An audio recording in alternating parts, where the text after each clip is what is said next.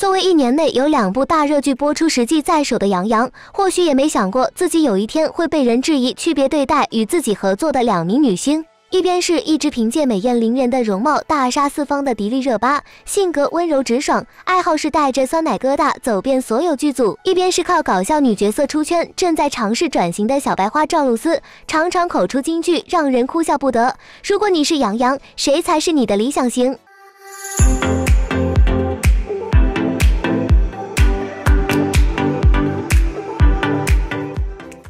你是我的荣耀作为近几年大爆的现代恋爱剧，不仅集合了杨洋和迪丽热巴这样的颜值天花板，让人看得赏心悦目，还让许多人嗑起了杨迪这对 CP。毕竟杨洋和迪丽热巴都是拍完戏就解绑的性格，却能乖乖配合对方和剧组频繁营业售后，荣耀夫妇简直让人嗑生嗑死。其实早在迪丽热巴刚刚成名时期，正好碰上《微微一笑很倾城》在热播，就有很多声音表示迪丽热巴比郑爽更适合人间富贵花贝微微，不管是容貌还是身材，都更符合人物设定。如今几年过去，终于等到了《你是我的荣耀》，杨洋饰演的于途和肖奈一样很擅长打游戏，也同样温柔暖心还会撩，并且合作的还是那个更适合校花贝微微设定的迪丽热巴。聪明帅气、三观正的学霸和可爱傲娇明艳女明星，从恋爱到结婚，每一帧都荷尔蒙满满。于途和乔晶晶甜甜蜜蜜腻在一起的样子，唤起了屏幕前多少颗沉寂许久的少女心啊！除了在戏中甜得齁人，戏外的杨洋和迪丽热巴也没有停下撒糖的脚步 ，CP 感一路延伸到花絮和日常营业中，拉拉扯扯已经是见怪不怪了，经常两人看着看着就笑场啦。花絮里，迪丽热巴更是拍完戏就直接冲进杨洋的怀中，杨洋男友力爆发，一把搂住，两人身体接触也是相当自然，感觉两人都没有了安全距离。杨洋牵着热巴的手躲避婚纱，两人面对镜头都是笑到一脸傻相，最后居然还走反了，这不就是热恋中昏头昏脑的表现吗？甚至私下的采访里，两人也是一对上眼神就开始傻笑，一笑起来就停不下来，一说起话就自动生成了幼稚结界，常常无视周围的人，搞得工作人员十分无奈，大喊停停停才能将采访进行下去。这是路人看了都要疑惑，是不是在谈的程度了，都不用考虑粉丝能不能走出来，因为压根就走不出来啊！你是我的荣耀宣传期曾安排杨洋和迪丽热巴在快乐大本营合体营业。众所周知，看一对 CP 是不是大火，就要看有没有在快乐大本营营业。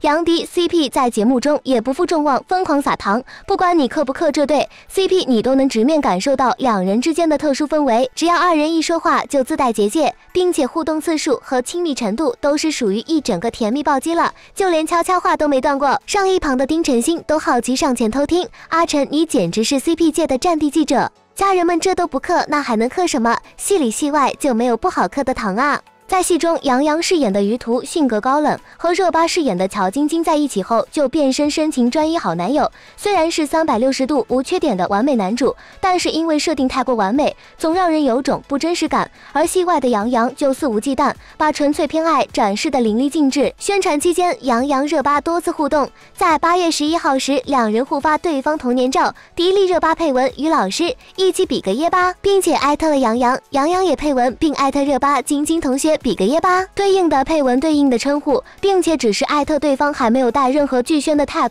一时之间大家都不知道这是关于电视剧的宣传，还是两个主角的私下互动，甚至有好事者认为两人这是直接官宣恋情，惹得一些不理智粉丝追着迪丽热巴开骂。热巴迫于压力，无奈转发你是我的荣耀相关微博，表示自己只是配合宣传，本以为这个宣发乌龙就这样过去了，没想到杨洋的行为引人遐想。在8月11号这天，杨洋的微博只保留了童年照的这条微博，而当天品牌宝格丽官宣杨洋为代言人，还艾特了杨洋2次，杨洋都没有理会金主爸爸的呼唤，等到第2天才发宝格丽代言人的相关微博。不怪粉丝们疯狂上头，这无声无息、不顾一切，只给你专属的安全感和男友力，不管是谁都会激动的吧。在内娱无活人的大环境下，微博对明星来说就是普通的工作 APP， 更不用说杨洋这样咖位的明星发出的微博内容是要团队数字审核的。如果说为了宣传你是我的荣耀而忽略宝格丽代言人的官宣，未免有些奇怪了。再加上没有带具相关 tag 的2条微博，明显是有另外的意思。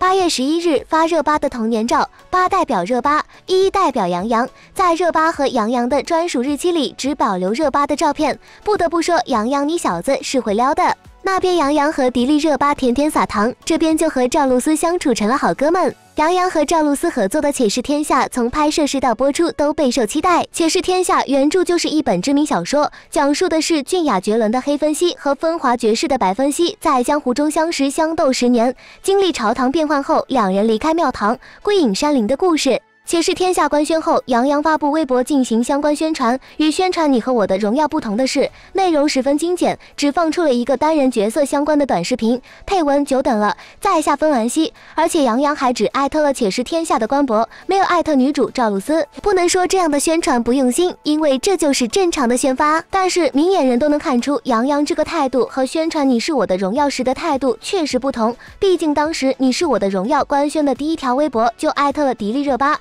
配文你好，随处可见乔晶晶。杀青时候也发微博艾特热巴，配文鱼图杀青了，感谢晶晶的捣药罐，玉兔捣药有罐子了。如果说微博态度还不够明显，那么接下来这件事就很耐人寻味了。9月9号是杨洋的生日，当天杨洋和工作室在微博晒出多张生日会照片，照片里引人注目的是为杨洋量身定制的生日蛋糕，因为本次生日会的主题是星空，蛋糕颜色也是浪漫的星空色。蛋糕最上层站在杨洋身侧的是一只小羊和一只兔子，羊是杨洋的本体，毋庸置疑。那么兔子代表什么呢？自然是代表当时热播的《你是我的荣耀》中的鱼图了。杨洋自己也在微博中认证过玉兔这个外号，本来一切都很和谐，没想到赵露思在杨洋生日这天也发布了一张蛋糕照片。好巧不巧，这个蛋糕上除了显眼的赵露思大头照，也出现了一只羊和一只兔子，在如此接近的时间里放出高度相似的蛋糕图片，不禁让杨洋和赵露思的 CP 粉蠢蠢欲动，也让杨洋粉丝非常不满。引发争议后，赵露思火速删除了照片，但没有任何回应。对此，许多网友觉得赵露思分明就是有心炒作，有埋线炒 CP 的嫌疑，想借杨洋的热度蹭一波关注度。随后，一名疑似杨洋工作人员的人在杨洋超话发了一句未涉及茶类经营项目，这个行为直接让许多好事者觉得杨洋方不满赵露思的晒蛋糕行为。即便且是天下官方放出许多两人相处甚欢的花絮，比如杨洋和赵露思为了能在短时间内对好台词，两人约定好如果谁说错了台词，赢的一方就要抽输的一方手臂，两个人都被对方抽得呲牙咧嘴。花絮里也能看出杨洋和赵露思经常在片场不顾形象哈哈大笑，不是在捉弄对方，就是在捉弄对方的路上。采访里杨洋也公开认证觉得赵露思可爱，也没有让人觉得有 CP 感，反而有种欲盖弥彰的感觉。其实仔细看看杨洋和赵露思的相处日常，与其说有 CP 感，不如说有种工作时和朋友开玩笑的感觉。实际上大家也很清楚，一部剧的 CP 能不能大火，就要看两人相处够不够吸引眼球。本身杨洋和赵露思站在一起的 CP 感就不如杨洋与迪丽热巴的 CP 感强烈，再加上杨洋和迪丽热巴的《你是我的荣耀》播出在前，口碑炸裂在后，大家对于杨洋和赵露思的《且试天下》就持观望态度。又碰上蛋糕事件，《且试天下》宣传期，杨洋与赵露思的互动也没有什么糖点，导致杨枝甘露的 CP 粉数量不如杨迪的 CP 粉数量。杨洋也有被外界质疑对待热巴和对待赵露思态度不同，但是和两名女生关系如何，只有杨洋心里清楚，说再多也不过是粉丝的外人之间的猜测。CP 粉不如圈地自门坐等课堂就好啦。如果再有一部戏，你会期待杨洋和迪丽热巴合作，还是和赵露思合作呢？